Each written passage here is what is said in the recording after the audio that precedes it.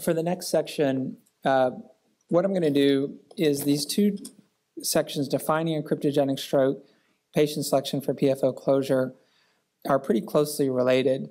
But they're not entirely. And I do want to take a moment to just make the important distinction here that many times when discussing stroke etiology with a patient, the diagnosis of the etiology is as important as the treatment. That we will find sometimes patients in whom we make a diagnosis that it's not necessarily cut and paste that they always get the next step of treatment. But hearing what the cause is, hearing what their risk is, understanding the natural history of that disease, that's really the role of the neurologist, is to make the proper diagnosis and to include as much as possible the patients in that, and then to turn separately to the conversation of management. Management comes after diagnosis. So what I'm going to talk about here is that the previous talk, we talked a little bit about how there was a historical shift in the data over time away from negative trials and toward positive trials. And it did occur, as I hope I illustrated, through better trial design. But what that really reflected was appropriately selected patients, getting the right patient to the right therapy. And these studies had variations in inclusion criteria. I mentioned briefly some of them, how they allow different shunt sizes.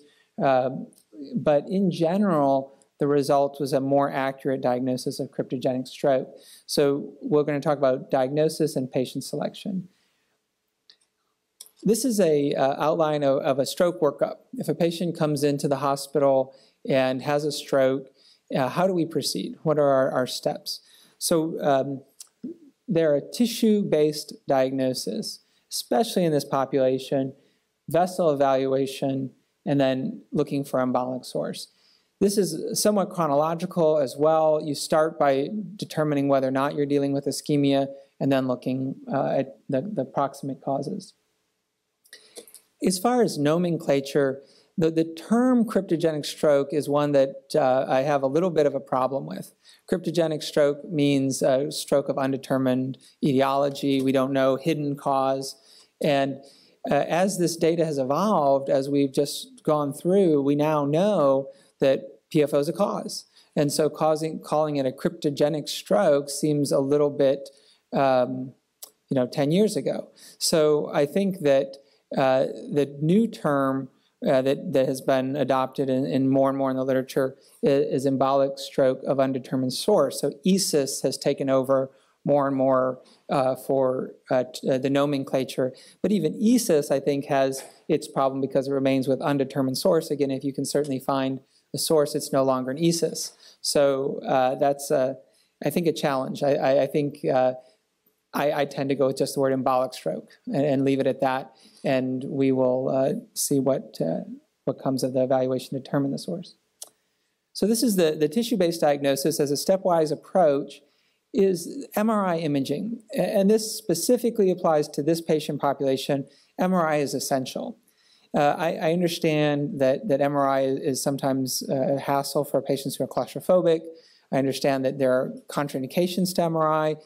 But if you think of the contraindications such as pacemaker, in some cases, wouldn't really apply so much to this patient population, that I'd be hard-pressed to think of a patient who I considered cryptogenic who had a pacemaker. So really, the MRI is the gold standard and the necessary criteria for starting the diagnosis of ischemic stroke. If the MRI is not positive, then it certainly could be a TIA. It could be a ischemic stroke that is a non-MRI stroke. Those occur. We know they occur. But in that case, there's just not enough support for the diagnosis of ischemia to proceed with a device treatment. So in those cases, the MRI negative, the patient should be medically managed. If the MRI is positive, then we have tissue information. We know what the patient's brain looks like, not just in terms of an acute stroke, but we know what their brain has looked like over decades. We know whether or not they have chronic small vessel disease. And if that's the case, we should treat them with medical management. However, chronic small vessel disease or small vessel disease and small stroke don't necessarily go hand in hand. You can certainly have an embolic stroke that causes a small infarct, and all small vessel disease causes small infarcts, but they are not equivalent. So this is what I mean by that. So this is a patient who comes in with a DWI positive MRI, and we see a small stroke. The tissue description is sometimes lacunar, but this is just a small ischemic stroke. Calling something lacunar sometimes makes people think immediately that it's small vessel disease, and I'd recommend we stay away from that term. So it's a small stroke. If we look at that as two different patients, FLAIR imaging. So FLAIR imaging is what gives us a sense of their chronic disease of their brain. What are we dealing with? So patient A, this is the FLAIR image from patient A, and I don't know if it's projecting well, but I'll tell you that it's clean, it's pristine. There's no other ischemia there, no prior chronic infarcts. But in patient B, I've shown 4 spots, but there's really a confluent small vessel white matter change.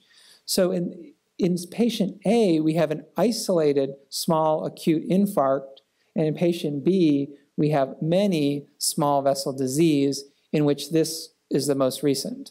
So those are 2 different conditions. So if we're looking at that patient A, the one who has only 1 acute infarct, then we move on to vessel imaging, and we look at either an MRA, a CTA, a Doppler, and look for atherosclerosis or other vessel disease. So if there's a vessel stenosis or significant atherosclerosis, well, that's the etiology, or at least highly suggestive that that's the etiology, and one should proceed to medical management for atherosclerosis. Other diseases that might show up in the vessel wall, dissection, reversible cerebral vasoconstriction syndrome, moya.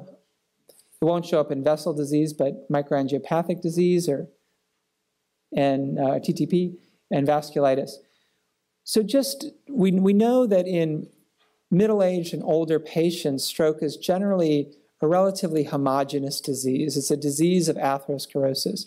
But if we look at the younger age population, it's a very heterogeneous disease, many different causes. And these other causes, which are listed up here, are just a few examples of ones that can affect younger age patients. And unlike PFO, emboli, these are typically multiple regions of ischemia, or certainly can be multiple regions of ischemia. So these are just some examples. Patient who has a vertebral artery dissection, it's involving the pica territory, but 2 different regions of the pica territory. A patient with moya will have often watershed ischemia in different territories. A patient with TTP or microangiopathic will have scattered ischemia in multiple regions. And those multiple regions of emboli are actually uncommon with PFO-related stroke.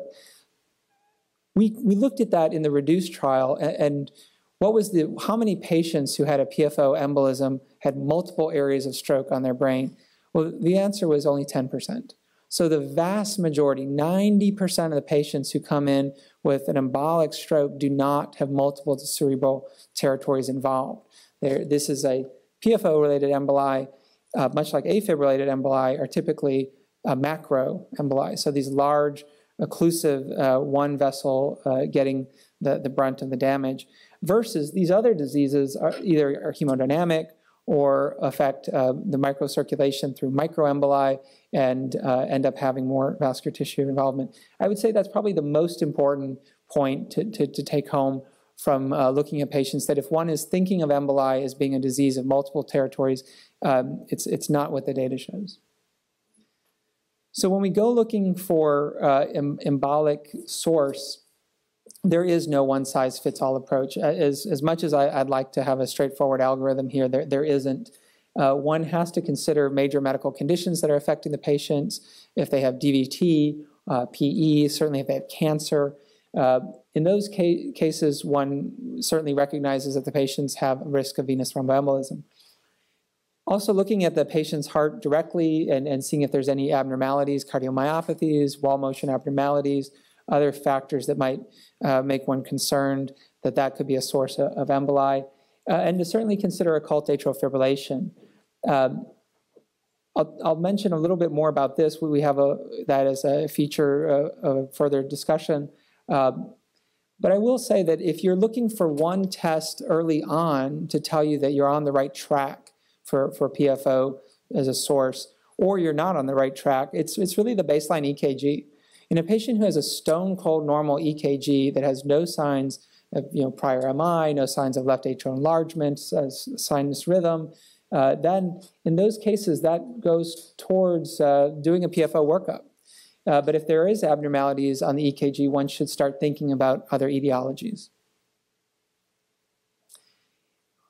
So this is one way that I think that we can take an evidence-based approach of who do you select for worrying that this is an occult atrial fibrillation versus worrying that this is a PFO etiology. What do the patients look like in the two different groups?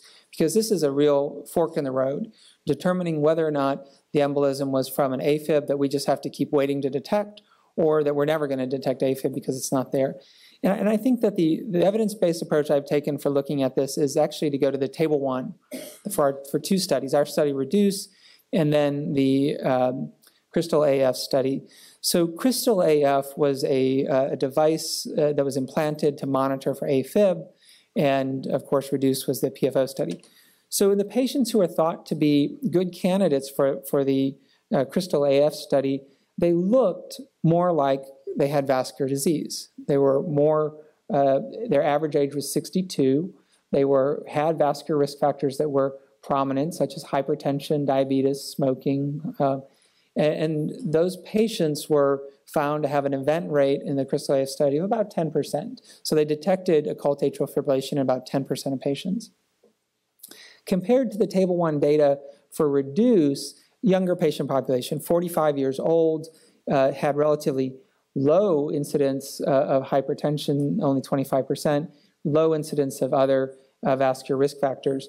So just thinking again about that atherosclerotic versus non-atherosclerotic helps to point you in the direction of whether this is a hidden arrhythmia. But keep in mind that the population of patients who are 50 to 59, in general, the incidence of AFib in that group is 0.7%. So Crystal AF detected it in patients over 60, 10%, but as a population, it's 0.7 in the 50 to 59, and even lower under 50. So the yields from long-term monitoring, one has to at least keep that in mind when you're looking at that patient. So if forced to do an algorithm, this is what exists. This is on the left-hand side is really what I've just illustrated. I think that's available soon as a handout for anyone who's interested. And another publication did a similar approach illustrating it. I think that this algorithm is more geared towards how one actually goes stepwise through the process. And I think that this is more helpful for if you've already kind of looked at a lot of data and you're trying to sort at the end of the day whether or not it's atherosclerotic or not.